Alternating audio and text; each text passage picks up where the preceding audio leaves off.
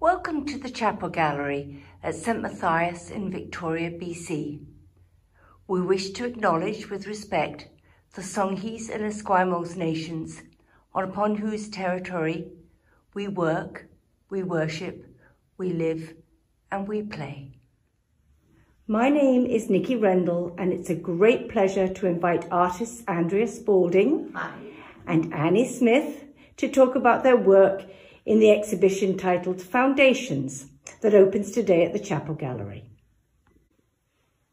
Annie, could you please tell us a little bit about your beautiful charcoal drawings and your beautiful washi screens, and a little bit about yourself, please? Thank you, Nikki. I guess I'll start by saying I'm a Pender Island artist, and I work primarily with portraits and with Japanese paper. I'm really excited to be part of this show with Andrea Spalding, who is a great friend and collaborator. We love working together and find that we can often use each other's ideas to help develop our own art. My portraits are charcoal. I really enjoy working with charcoal because I love the softness of it and the detail that I'm able to get. These portraits are from a series that reflects on relationships and foundations such as the importance of reading in our lives. Of course, as any artist does, I can look at my portraits and find things that I wish I'd done better. But one thing I'm proud of with these portraits is that I've had many people say to me that they get a sense of tenderness from the portraits. My challenge is going to be that my next series of portraits is going to be of people that I'm not so intimately involved with. And so my hope is that I will also be able to express that tenderness towards them.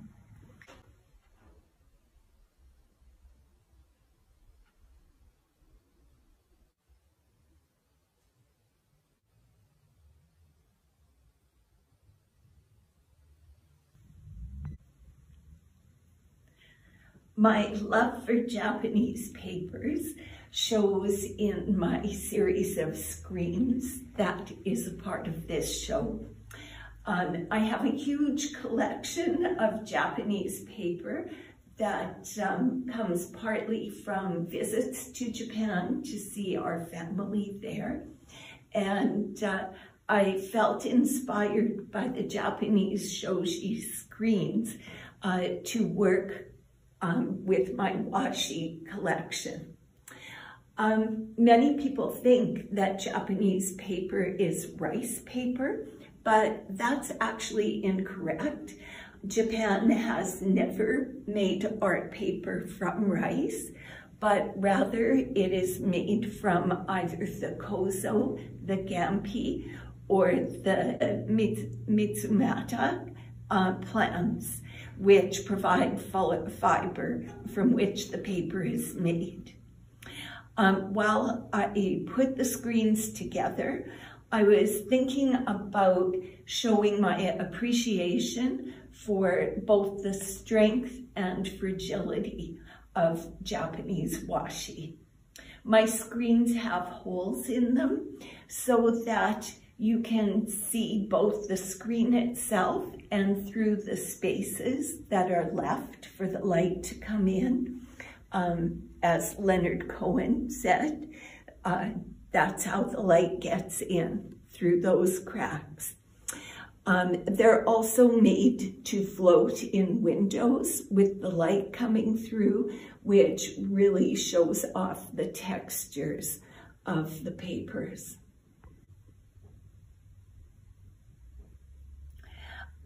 I've also chosen to include in this show 4 of my watercolor paintings. They are of rocks found on the different beaches on Pender. During COVID, one thing that was foundational, both for me and for other friends, was the opportunity to be out in nature and keeping our minds calm by focusing on the beauty around us. Andrea, welcome. Would you like to tell us a little bit about yourself and a little bit about your very fascinating, intricate book art?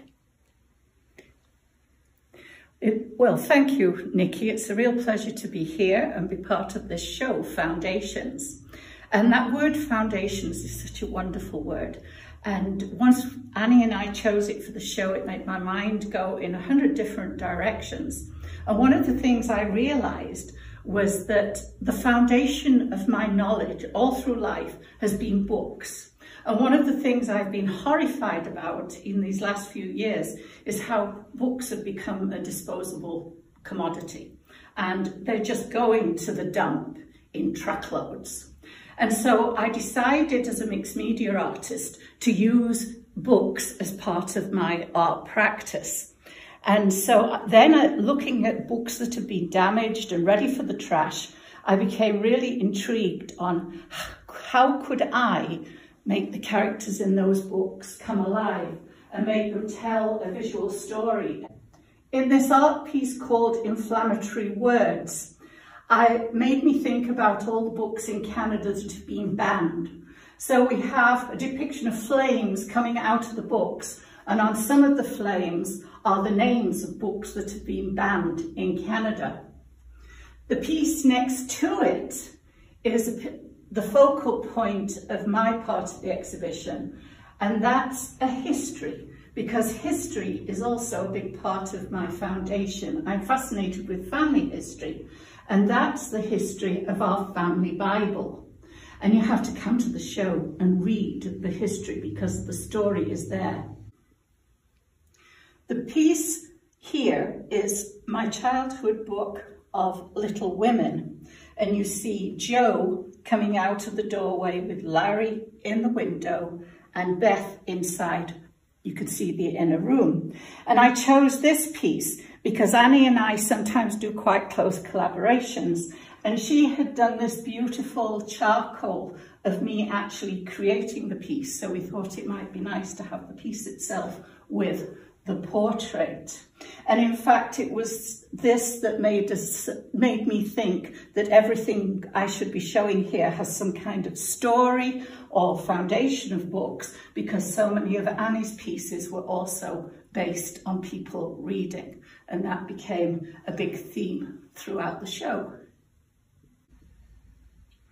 As a mixed media artist, one of the elements I like using is wax, as in encaustics. And encaustics is a way of using layers of wax and collage, and it gives this lovely luminous effect. And so here are 3 of a series of the Pender history that I've been working on. So here I'm honouring 3 Pender women, Elizabeth Grimmer, who birthed a baby in a rowboat in the middle of Navy Channel, and the first teacher on Pender, Fanny Hooson, who sadly was lost in the wreck of the Iroquois. So we have a name of a road on Pender named after her, but also this lovely little tombstone here where it says the child lies here because her body was never found, only that of her little boy. And then a more humorous one with the Mackenzie family at Hamilton Beach. And I couldn't get over how they had these starched and pressed white dresses when they're homesteading on Pender Island. So I had to match that with 3 kids and the way they dress on the beach today. Thank you, Annie and Andrea, for such a warm introduction to your art. It's been such a pleasure for both of us. Thank you, Nikki.